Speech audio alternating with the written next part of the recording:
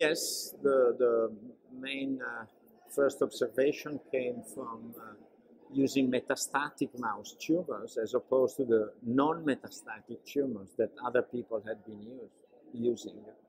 And so when I isolated macrophages from a metastatic line that I had generated, I found that macrophages were promoting tumor growth.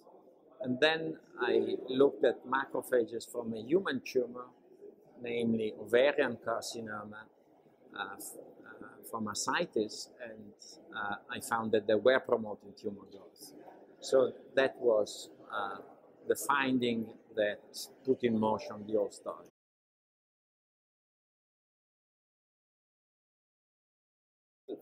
We have been, I think, the first laboratory to confirm, extend, and adjust the original paper by, the finding in the original paper by Jérôme Gallon and Hervé Friedman, published in Science in 2006.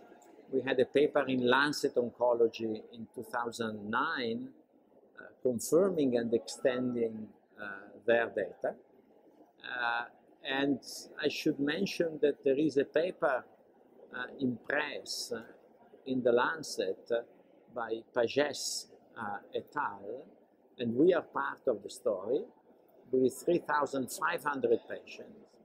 And the take-home message is that this large study proposes that we move from a TNM classification to a TNM-I, where I stands for immunoscore classification of tumors, of colorectal tumors.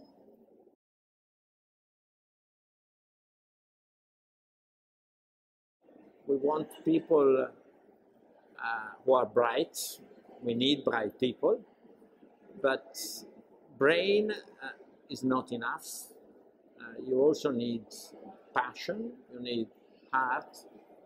So intelligence, commitment, hardworking, and reliable.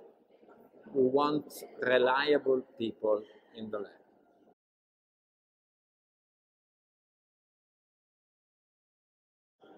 Well, this is what we hope will happen. This is what is happening. Already now, eligibility to checkpoint blockade immunotherapy in many tumors is dictated by expression of PD-L1 in the stroma and in myeloid cells in particular. And recently, there is a recent approval by Food and Drug Administration of checkpoint blockade immunotherapy anti-PD-L1 in tumors that are characterized by genetic instability, MSI.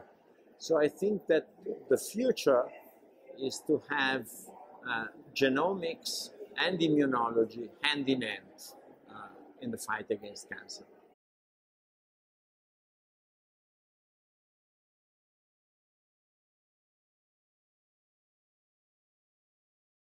Yes, we are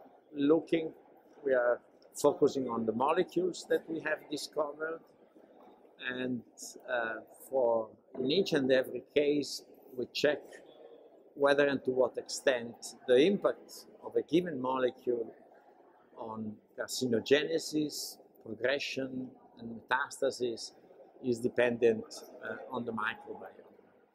And of course, this is fundamental for progress. There is strong evidence that it may impact on response immunotherapy, although the evidence is a bit contradictory in terms of the microbial species involved. So we need to sort it out.